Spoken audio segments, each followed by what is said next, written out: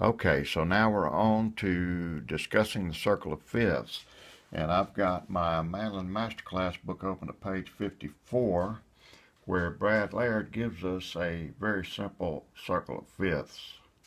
This is what we need to know. We need to be able to play around here, play our exercises starting on C and going around in fifths this way to a backing track.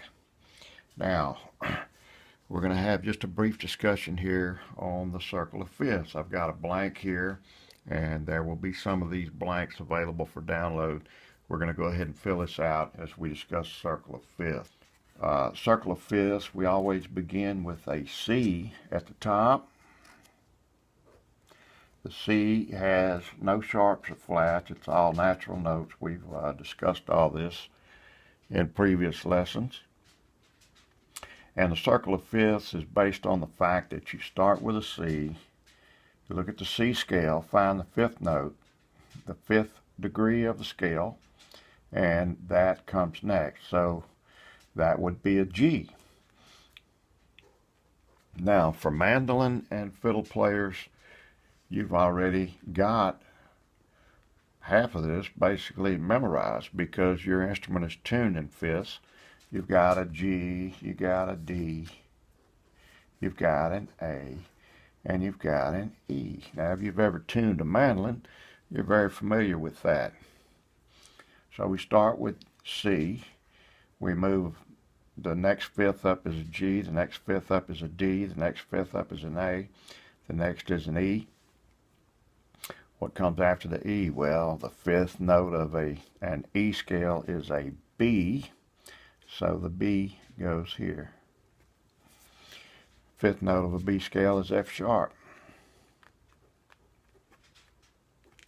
But we are going to also put a G flat, which is a harmonic equivalent of F sharp.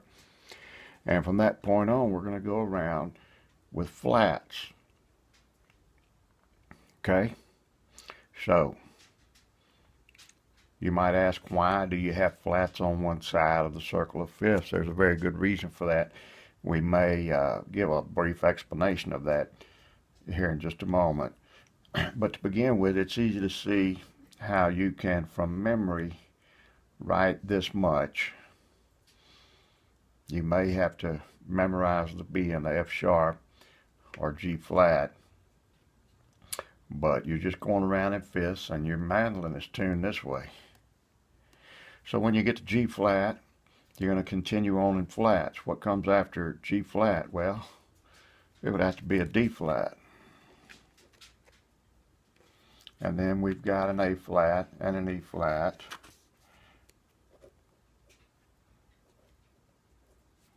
And a B flat. And that brings us on around to F. And there we have the circle of fifths.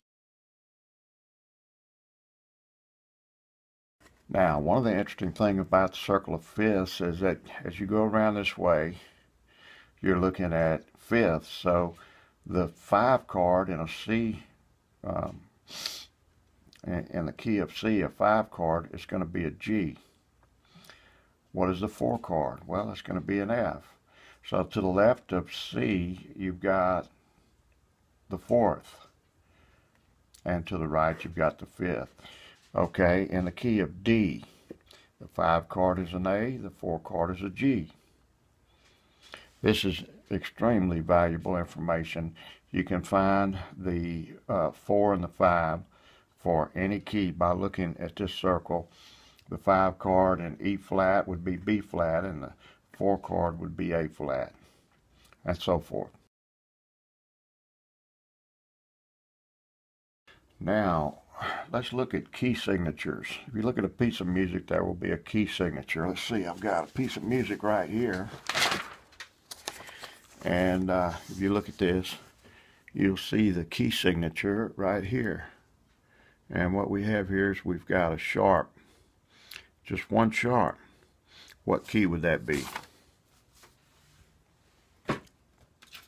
Well,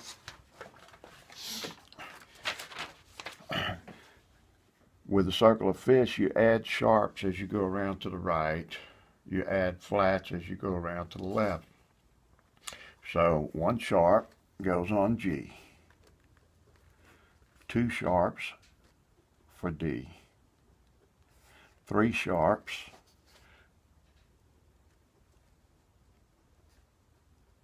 for A. 4 for E. And so on as we go around. So you add a sharp for each fifth that you go up. Now, everything on this side takes flats. So for an F scale, or an key of F will have 1 flat. Key of B flat will have 2 flats. Key of E flat will have 3 flats. And so on. So when we look at a key signature on a piece of music,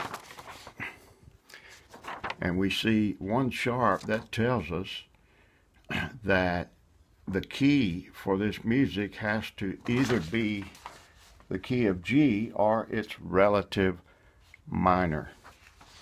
We'll talk more about relative minors in just a moment.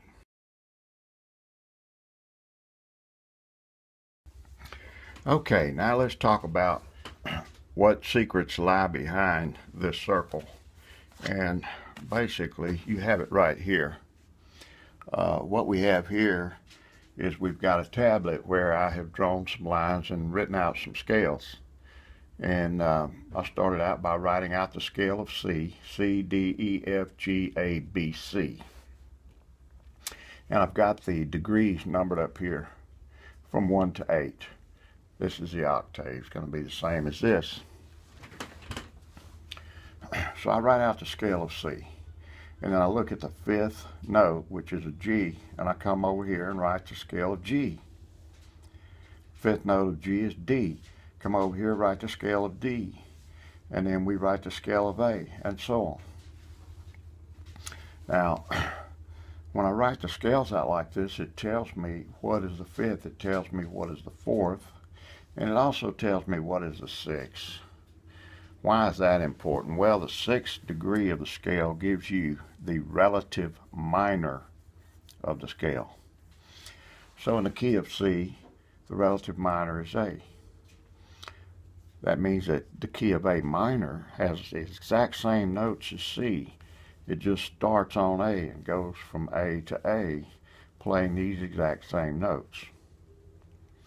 In the key of G, the relative minor is E. We start on E, and we play through the exact same notes.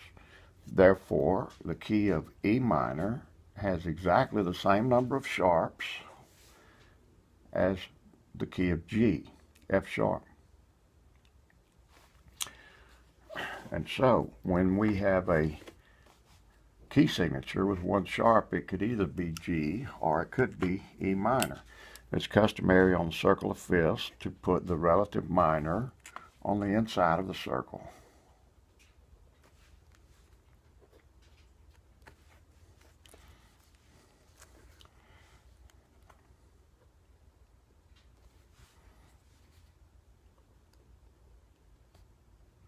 F sharp minor, C sharp minor. And we go around that way. The relative minor in the key of B is going to be G sharp minor.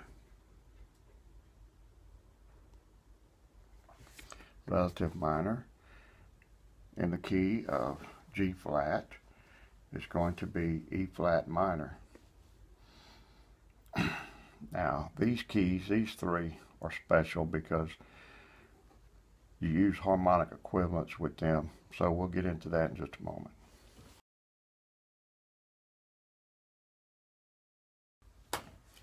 Now, why does one side of the circle of fifths have flats? And the answer is really pretty simple. when you write out the scales of the circle of fifths, you'll soon find out, because you'll write these scales. Take the fifth, write the next scale. Take the fifth, write the next scale. Take the fifth, write the next scale, the next scale. And you come down here to the key of F sharp, which is at the bottom here. When you get to the key of F sharp, your fifth is a C sharp. You write out the C sharp scale, and you have every note is sharp. The fifth of C sharp is G sharp, but we don't want to use a G sharp scale. So what did I do? When I got to C sharp, I stopped right here. I just stopped. Instead of writing a C sharp scale, I stopped. Why is that? Because the key of G sharp would have too many sharps. It would have, every note would be sharp except for F sharp, which would be double sharp. And we don't want to use double sharps in our key signatures. These are usually considered to be theoretic keys when you get into double sharps and things like that. So when I got to C sharp, I stopped. And I put a yellow background here, and I backed up, and I did the harmonic equivalent of B is C flat. I don't want more than 7 flats. In C flat, every note is flat, so we couldn't go further back with flats, or there would be too many flats. There would be double flats. So I backed up here, and I wrote out the C flat scale. Took the fifth, which is G flat, fifth of that is D flat, and then we got A flat, E flat, B flat, and a fifth of B flat is F. Fifth of F is C, and we're right back to the beginning of the circle of fifths. And that's why we have flats on this side and no double sharps.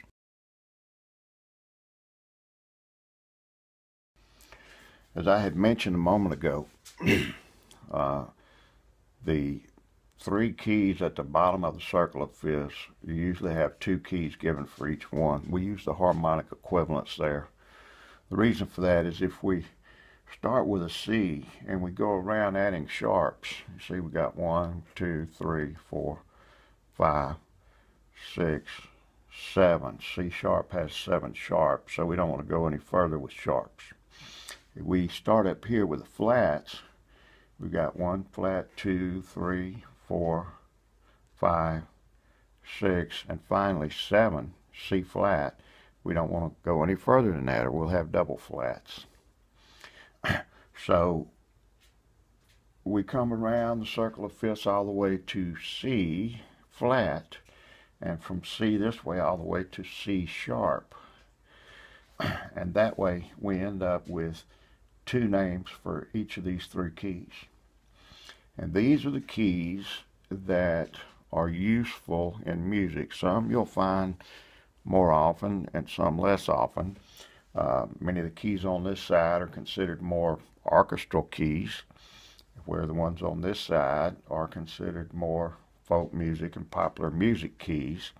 But of course there's a little blending there. But these are the keys that you're going to find in Western music. You're not going to find a lot of keys, that have double sharps, double flats, triple sharps, triple flats. Because the truth is, you could go on building scales around and around. You could add sharp till you've got triple sharps, 4 sharps. It just doesn't make any sense to do so. But this could go on in infinity. And so here, the circle of fifths, this is where it stops, from C around to C sharp, and from C back around this way to C flat. Now when we're learning the circle of fifths, in order to play music and to practice with backing tracks, I suggest that you learn just the way that I've drawn it here, from C around to F sharp, G flat, and then starting at G flat, going around flats all the way around to the F. And you'll find it easier to remember that way, as long as you know that this key could also be called a C flat, and you could write it as a C flat with a whole bunch of flats, This could be a C sharp instead of a D flat, but there are fewer flats in D flat than there are C sharp. Sharps and C sharp, every note is sharp, and with C flat, every note would be flat. So the B and the D flat are actually easier keys to write in. Now let's talk again about relative minors. As you see in this particular circle of fifths, the relative minors are given on the inside here. And I suggest that when you find a circle of fifths to print, you can. There will be a copy of this one in the downloads, and whichever one you decide on, it's a good idea for it to have the relative minors on the inside, so that you'll have a quick reference to that. Now, I think that this is the longest video to date that I've done for the Mandolin Masterclass. I know it's going to clock in at over 16 minutes. So I want to close it up here. I tried to get through that as quickly as I could and pack a lot of information into it. And if you have any questions, be sure and ask them in the study group threads at the forum for this lesson. It's important to have a circle of fifths to refer to. I would suggest that you find one that you like. There will be a couple of downloads here for you, but find one that you like. You can Google it, have it printed up, and tag it to your wall. Also a good idea to have one in your music folders, and really not a bad idea to have one in your instrument case. Okay, on to the next video.